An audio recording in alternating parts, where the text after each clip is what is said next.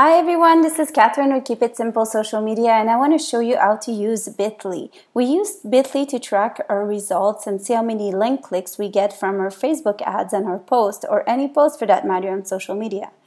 So to start, you go to bitly.com, you create an account, you can sign it with Facebook or with a login and password. It is a free service. It is amazing. So you sign in and you will see this is our Keep It Simple social media account. So it's really simple.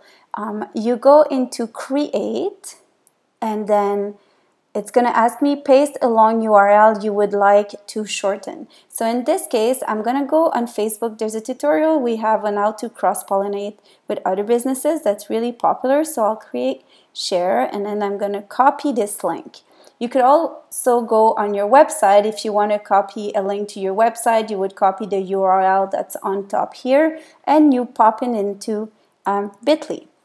Now, Bitly is going to ask us to create a URL. So see how it's a customer's URL with all these letters and numbers? So I'm going to write YouTube tutorial. It's going to be all the letters all together. So YouTube tutorial, say cross-pollinate Facebook.